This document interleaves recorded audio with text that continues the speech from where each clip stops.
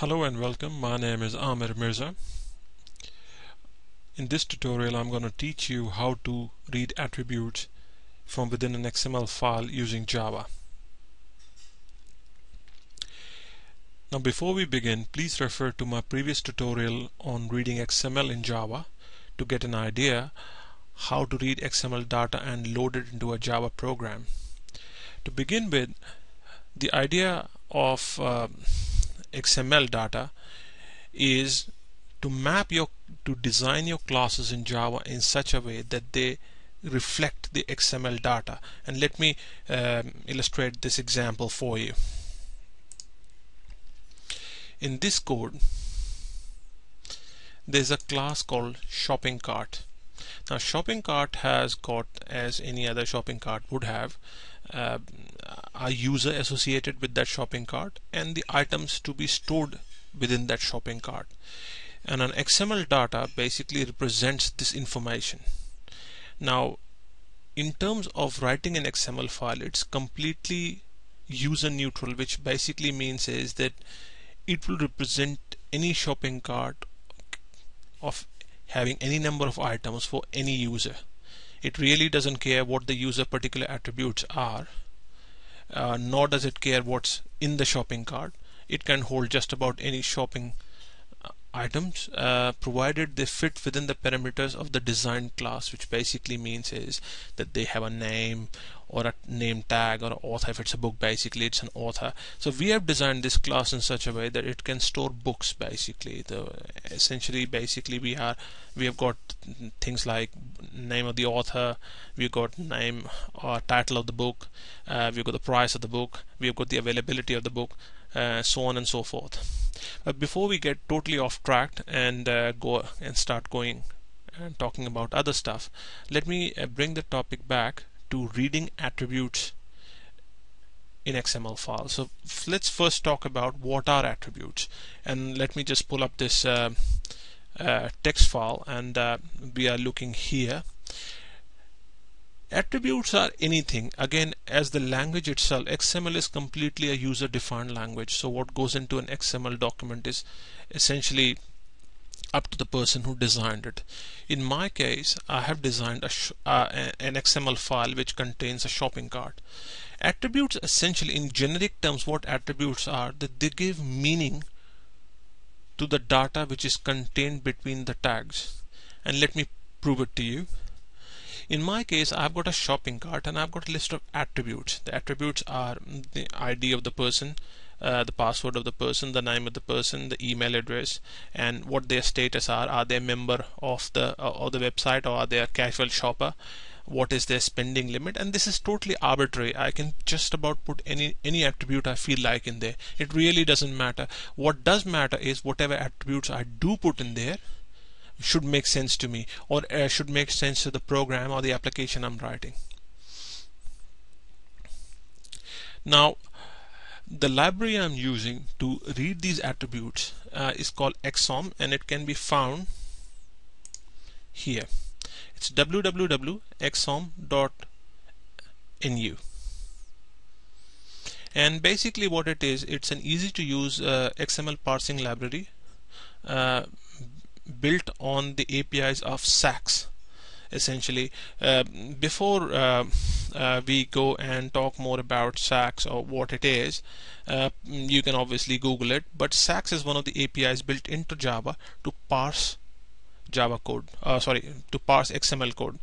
But the problem with SACS is that it has got a very steep learning curve. It takes a long while for a person to be able to learn SACS APIs, and so the authors of this particular library in Java, XOM, essentially wrote a wrapper around SACS, and what they did was that they created very easy to use functions and properties which somebody would take maybe half an hour. If somebody with a good enough knowledge of Java would take maybe half an hour to understand and start using it straight away in their program. So without any further delay, let me just bring you up to speed. I'm using the NetBeans IDE from Sun. The reason I use this IDE is because it's tightly integrated with Java. It's from the same people who wrote the Java language, so obviously it is very tightly integrated with their platform. So what we need to do first of all before we get started is to head back to XCOM and download the library from here. Once you have downloaded it, what we need to do is go into Tools and Options. Excuse me. Oh yeah, libraries, of course, and we can load them like this. Basically, all you have to do is add a jar file. Basically, you add a jar file, and in that case, just point it to wherever you download the XML file and give it a name. Once you have done that, basically, in order to use that library, because you still won't be able to use it, what you have to do is come down here, right click, and add that library to your project. Now, the namespace of that library is loaded. And you can basically use the namespace with the same statements as it is done in Java, as an import nu .xom /star. It's basically reversing the domain name. It's a standard practice. Most people do it when developers write libraries for Java, and if they've got a website, they just turn it around completely. For example, my website is probasic.com.au, so if I were to ever write a Java library, the most natural selection would be au.com.probasic, and then thereafter within that namespace I would wrap up all my classes. But essentially, let's move forward. Before we can read attributes from XML files, we need to be able to have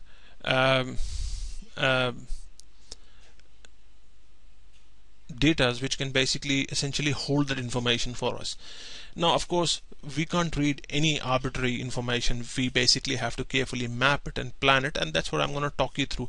This tutorial is essentially about reading attributes from within an XML file, and I've told you before, the attributes themselves are basically elements within an XML file which give meaning to the data. In my case, they give meaning to shopping carts, such as who does the shopping cart belong to. And this is totally arbitrary. If I were to write a shopping cart about I don't know, music selection, I would be creating attributes which would help me define that particular music selection, name of the song, or which year it was written, and who wrote it, and when it was published, and which recording company published it. So I hope you get my point in a way that that they are totally arbitrary in nature. So let's just move forward. Once you've imported this library, all you have to do is open the XML file. In my file, basically it's called XML file essentially, through one of the APIs called file. And if anybody is wondering where that XML file is coming from, it's a string value passed into this function. So we basically open this file API, read the string file, and then we use the file input stream to be able to read that file. Once we have read that file, what we want to do is call a builder class from XOM and create an object from it.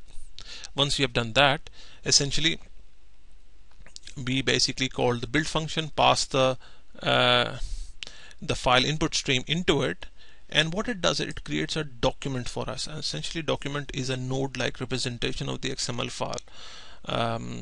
Just like, for example, a tree has root and then it grows out of the ground and branches off into many other branches.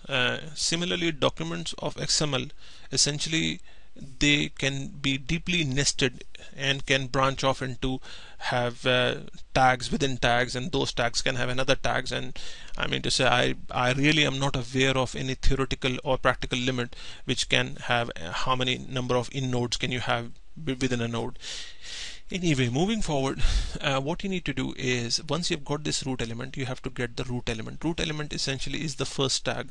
In our case, the root element is the shopping cart. Basically, it's like the beginning of the XML file. It's like the root node from which every other node sort of spawns out of. So we get the root element. Once you've got the root element, now we have got a class called element, which is basically getting its root element from the document. And now we start reading the attributes. Essentially, the first attribute, as you can see in this string file, is the ID. So you basically say, it's very easy, I mean to say, and very straightforward with this library. You basically say get this attribute, and you give the name of the attribute, which is my case ID, and it'll read the value associated with that attribute, and basically say password and things like that. Now, if in mostly you will be reading string data, so you don't have to worry about, but if you ever read numerical data, it's still represented inside this XML file as a string. So what you have to do is, like for example, in my case, there is a limit for the user which is $100. It's a casual user in the shopping cart. So we have put a limit that you can't really buy.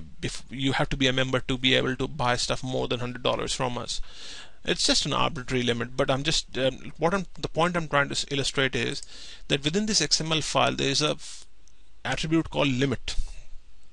Now please do not confuse if you want to draw the distinction between what an attribute is and what an actual XML data is, please refer back to my previous video called Reading XML in Java. If you do a search on the YouTube, you should be able to find it, and that will help you draw the distinction between what the value between two XML tags is and what an attribute is. So coming back to our original code, essentially the limit is a float variable. So what we want to do is we want to get the attribute and then pass it through the API called parse float, and then basically pass it on, because essentially when a library like XOM reads the data, it reads the data as a string value, not a float value. So at some point what you have to do is take that data and convert it back to float, and one of the static methods of float class called parse float, just about here, would help you do that. And once you have done that, basically you can then move forward to reading every other data, loop through just about every node within your XML file and start reading those that data back. But my point with this video was just to show you how you can extract the data associated with attributes. And again, if you want to see how actual data is extracted from, please refer back to my previous video called Reading XML. And that's it from now. Hope you enjoyed this video. Bye.